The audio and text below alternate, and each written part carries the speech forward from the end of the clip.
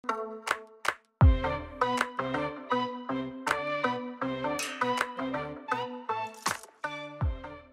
everyone, welcome back to Kayan Al-Bashar, where today we are building the fortifications of Castle Masyaf. Although I'm not going to show you guys everything being built, because then we would have an hour-long video, so I'm just going to show you guys the highlights.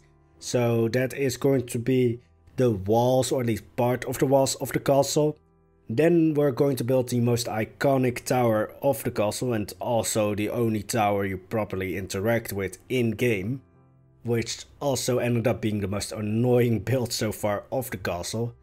And then I'm going to build the front gate, because that's actually in-game the only gate that the castle has. So Kayan Al-Bashar's version obviously is going to have 3 gates, because it's supposed to be the gateway to the Mirage Mountains. So I thought it would be interesting to show you guys the one gate that the castle is supposed to have. But anyway, back to the walls that we're building right now. So I went a little bit extra with the walls because, well, I think it isn't surprising that I went a little bit extra, but I made them, of course, actually defensible. So they all have matriculations, they all have arrow slits, although the walls actually have a useless arrow slit, because on top of the actual useful one, I built another one that is probably too high and probably too narrow to actually be useful, but I just thought it would be pretty. And also, well, even though I went off on the, well, still useless and weird flying buttresses that the keep has, I do know that castles also had things to look pretty, because a castle is supposed to be a place where you lived in, or where someone lived in, so of course someone wants to make their home look pretty, if they have the money for it at least, and the relative stability slash safety for it. So I did add a useless arrow slit just because it looked better, and also to set it apart from all the towers that the place has, because yeah, it actually has quite a few towers, although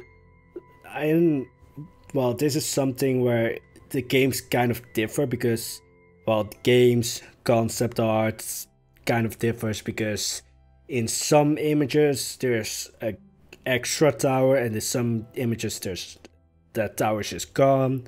Also the tower that we later going to build, which again I think is the most iconic tower, yeah, that also had some changes between games, or at least so far that I saw, or at least the concept art looked gave a little bit of a different idea of the tower.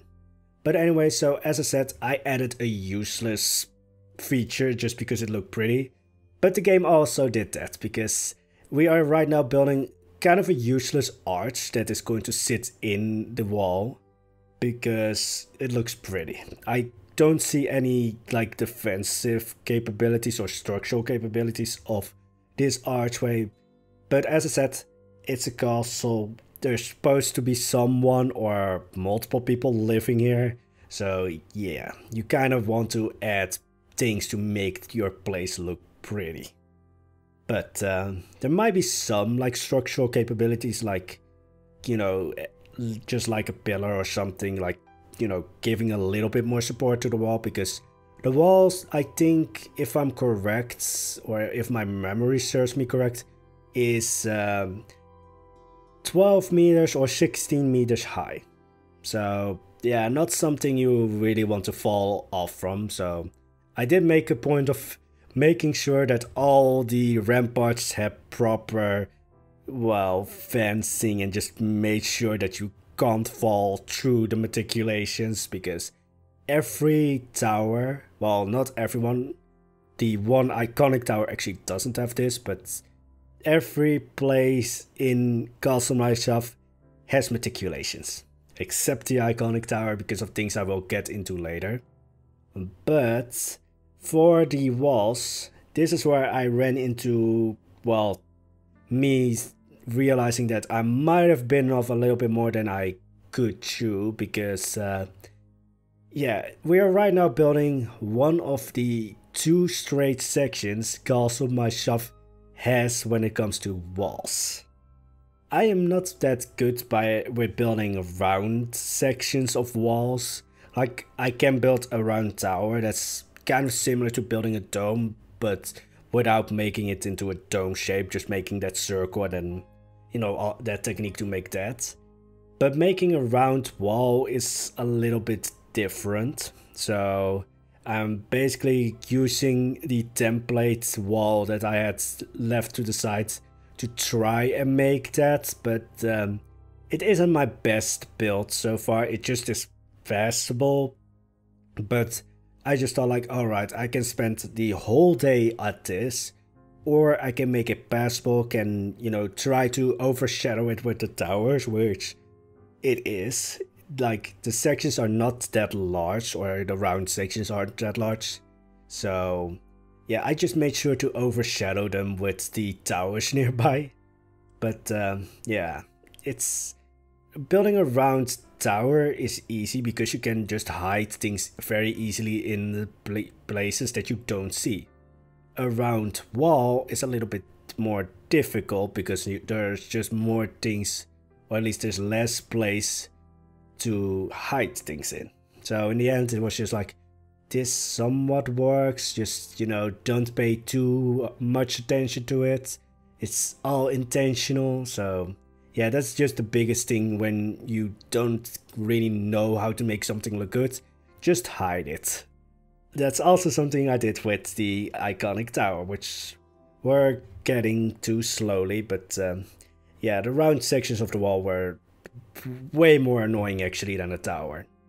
Because, well, they take up the majority of today's video, so I think that's something at least. Also, well, it's a little bit realistic that there's like the lower section of the wall, or at least it's like one, well, I wanted to say 1 foot, but just, you know, 1 step lower than the actual outside of the wall. But it makes kind of sense because, of course, if the castle get breached and you still have control of the walls, you still want to have a little bit of a defensible location on the walls so that you're not shot in the back.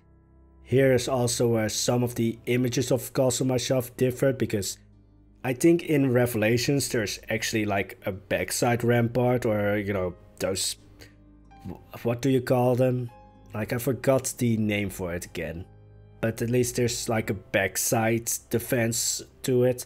In some art and in some pictures there isn't, which I think, you know, if you have a very ornate looking one side of the wall, or at least the front side of the wall, then you would at least also put some time into the back side so that you aren't shot in the back. So yeah, I also made that, but that was one of the more annoying things actually. Because that's where actually the wall pieces intersect. So that was just like, alright, where are the towers again? Where can I hide this stuff in? Because, yeah.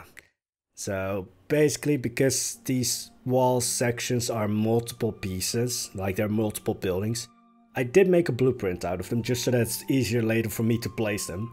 Not that I'm going to put this on the workshop, because again, it's a mess. It's just literally like you can see how the wall pieces intersect, and I'm trying to make it work. Yeah, don't make me build rounded walls, because I will make a mess of it. Or at least, it's not really like a mess, but it's just not up to my standards, or at least it's not one of my favorite things to build, I would say. So, yeah, I'm really just waiting until we get to the tower, because that's actually an interesting part, or at least doesn't make me just curl up into a ball of like, why did I build this? Or at least, why did I not make this look a little bit better? But yeah, in the end I just stopped caring about it and just built towers to overshadow it. So now we're actually to what I would call, well, first I called it the most annoying part, but then I kind of got traumatized by the memories of building those round walls, so it's annoying but in a different way, which I'm going to get into later. But we are building the actual towers that you interact with in-game, which for some reason you always jump from this tower. So I'm just going to call it the jumping tower, because it, I think, has no name in game, so you know, just to give it a name, it's a jumping tower. But the jumping tower is basically one large round tower and then 3 smaller towers just smacked into it. And one of these smaller towers has this sort of like balcony slash terrace slash gallery area where you actually jump from, or at least there's like a little bit of like a ramp that you jump from, which I thought would be really hard to build because it's like with pillars and such, but it's also rounded. In the end, it actually proved a lot easier than I thought, because I basically just built one pillar and built a small half arch to it, and then just did the same thing as I do with domes. When I build anything round, it's just pick it a middle to it and then just rotate it. So in the end it did work out, and here is where, if you can't make it look good, then just hide it, or at least make the not so good looking parts hidden. So the top of the arches, of course, because it's rounded but the actual pieces are squares, they look a little bit strange when they actually intersect. So I basically just added a band on top of it so that you can see it from the outside. And then later on I actually also made it sure that the ceiling of this part of the tower is low enough that you also don't see that intersection. So again, if you don't know how to make something look good, or are not able to make something look good, just hide it. I'm really curious if I'm going to release Kayan Al-Bashar, or at least the Mirage Mountains, which is getting closer and closer, because again, Castle Masyaf is going to be the last big build of the Mirage Mountains. I really am curious how many of you guys will just go in and look at all the things that I've hidden over the time that we spent here. Because they're definitely, I think if you really look at the, well, actually the temple not so much, mostly actually the village of Karsenik, where there's just some building pieces that are intersecting, and yeah. Let's just not go too much into it, let's just forget what I said, everything looks good. But yeah, the actual in-game tower is a little bit plain, or at least in-game, or at least if you make it directly into Planet Zoo, it looks kind of plain. Because Planet Zoo, when it comes to like structure, like let's just say all those small things that you see on the towers in Assassin's Creed, of course you can't really recreate in Planet Zoo because they're just too tiny. Like damage to the walls on some sections, like that's, I think, very hard to do, especially if you only have a few pieces that are recolorable. So in the end I did kind of made it a little bit more detailed, added some more like supporting pillars or supporting beams or supporting stone beams, whatever you call it. But also the tower, or the jumping tower, that somehow sounds really weird to me, the jumping tower, but well, how can I say this? This is the only place in the entirety of the castle that doesn't have meticulations, or at least doesn't have that offset between what I call the ramparts, but it probably has a different name. I am like 100% sure it has a different name, but you guys know where I place the arrow slits and such. That's in most of the castle is like offset from the actual wall. Here I didn't do that because let's just say I thought building this tower was already going to be hard enough. It's already the heaviest of the castle when it comes to piece count. But yeah, that's basically why I didn't add the meticulations to this tower. Also, this tower is basically built on a cliffside, so enemy soldiers can't really get close to the tower, so there's no real need for meticulations because the enemy can't get to the base of the tower unless they are already inside the castle. And even then, it doesn't have that much use unless you're getting to the door. So yeah. Also, this is something that I noticed later, but it has a little bit of like an extra thing on top. Of course, this I should have known, because how else are you going to get to the top of the car or the top of the tower? I did, however, just made a mistake when I built this tower. So the tower, as I said, is made out of basically 4 different towers, or at least 2 smaller towers. Then you have the tower or the smaller tower that you actually jump from, or it has the jumping gallery. Then you have the larger frame of the tower.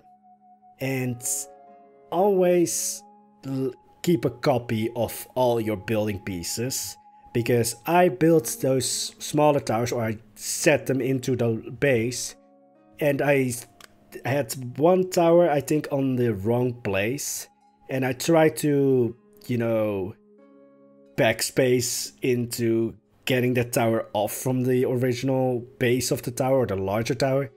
I couldn't do that. So basically I had to redo the entire larger tower. And that's why I think this tower is the most annoying. Also because there are basically 2 or 3, actually 4 towers intersected. All of them had ramparts. And where those ramparts intersected, or where all those defense, you know what I talk about, or what I am talking about, where all of those went over each other, I had to delete those all manually. My game actually crashed halfway through, because it was just like click, delete, click, delete, click, delete. It was a workout for my fingers, but it was kind of just painful. Well, not painful, it was painfully boring. And my computer couldn't handle it after a while. It was just like, this is too much of the same thing, do something different. No, I'm going to crash. So yeah. Anyway, so as I said, the tower has a little bit of an extra thing on top, which probably is the reason to, or the way to get up to this tower. But yeah, it's now actually, I think, the highest point of the castle. And it actually makes sense. Like, the castle Masyaf is completely taken from the game. However, the location and how it sits, like where the higher walls are, makes sense, because the higher walls are all located to the mountain roads. So the higher parts of the surrounding terrain also has the higher walls. So it completely makes sense. Also, it looks really nice when you look at it from the mountain roads. So yeah, didn't suspect or didn't think that was really going to happen. I thought, oh, I'm going to need to use a lot of plants and such to make this look good. Now that jumping tower looks kind of amazing already. I still need to add the windows though, because I didn't get time to do that. So that will probably go into the next video. But now to the front gate, which I actually had to look up missions of Assassin's Creed, both Revelations and the original game, just to make sure that I got it right, because in all the reference pictures that I've used so far, you can't see the gate. So I had to actually watch the missions and how to pause them at the right moment to actually look at how the gate looks. And I think it's the most elaborate thing so far. Like, all the walls and such kind of are, I would say, bare compared to the gate. There's actually wood being used, which is a rarity in Castle Masyaf, because I think the actual like portcullis is made from wood. So that was, I remembered it was like, it looked like wood, and then I thought like, alright, I need to make sure that it's this material, it looks like this. So yeah, I watched a lot of Assassin's Creed today and last day. Yeah, I watched a lot of Assassin's Creed. So probably have a problem by now. But anyway, so the gate actually is sort of rounded. It's like, it's not completely rounded, but it has the, well, how do I call it? It has an angle to it. It's not just straight gate. It's a little bit offset from the walls, which in a way doesn't make sense, because you usually want towers to be offset from the gate, so that you have like basically a little bit of a square that is gate and then enclosed by towers on two sides, and then of course path going through it. So having the gate being offset instead of the towers was a little bit weird, but alright, because the castle is basically built in what seems like a canyon or ravine like place. It did however have those like assassin symbols, or yeah, the assassin symbols on the gate, which, I mean, for an organization that's supposed to be all about secrecy, putting the symbol just right front and center, kind of realize why this place was abandoned later on. Oh, I should probably add a spoiler warning, but I mean, the games are now, what, 10 years old, so if you haven't played them by now, yeah, it's not that big of a deal. The place was later abandoned because it was too hard to defend. But again, if you put your insignia or symbol right front and center, your enemies are going to find you. But yeah, I really like actually how Castle Masyaf is now just turning into the biggest build of the Mirage Mountains. Still nowhere near the station. I think by now it's like 20k, maybe 30, so it's still lower compared to the station. And actually I still have very decent frames. I still have 60 unless I'm building, because then it just drops a little bit. But yeah, that's actually most that I could talk about. So I did want to ask you guys something else, because I want to finish off the, well, most of the Mirage Mountains, but mostly Castle Masyaf this week. However, I had planned the new side project for Sunday, but if everything goes well, then Castle Masyaf will be finished this week. So I wanted to ask you guys, do you first want to see that side project that I talked about? Or do you guys want to first see Castle Masyaf being finished, and then Wednesday next week we will have that side project? So do let me know what you guys want to see first, because actually I have thought about the side project and I think I'm going to completely revamp it. I'm still going to be able to have it out on Sunday, but yeah. Let's just say, what do you guys want to see first? Castle Masyaf being finished, or the new project being, well, released in a way? So yeah, that's basically it for today. I hope you guys had a lovely day. I hope you guys enjoyed the video, and I wish you all an amazing day. Bye bye.